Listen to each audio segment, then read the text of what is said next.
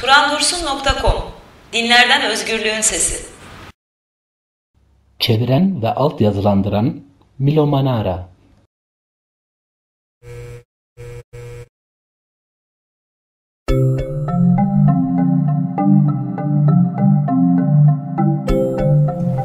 These are fungus farming ants which live in Central and South America.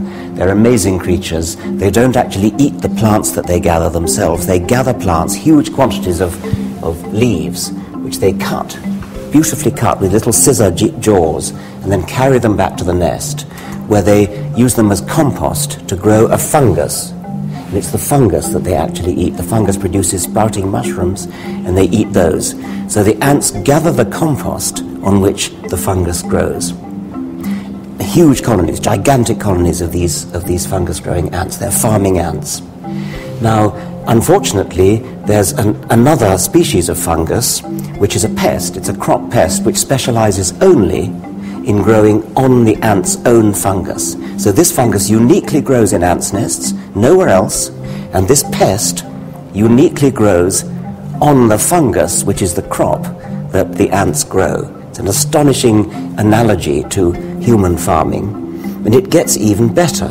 The ants go around and actually control the pest, actually eat off the pest fungus to, just like a farmer weeding, they go around weeding, and it's been shown experimentally that if you remove the ants, then the pest flourishes. As long as the ants are there, the pest is kept down. But there's another way in which the pest is kept down. On the back of the ant's neck there are little patches which are bacteria. And the bacteria grow there, and they only grow there, and they secrete an antibiotic which attacks the pest, which attacks the fungus which the ants grow. It's a very, very complicated symbiotic relationship between ants, the fungus that they grow, the pest that attacks the fungus, and the bacteria that grows on the ants that attacks the pest.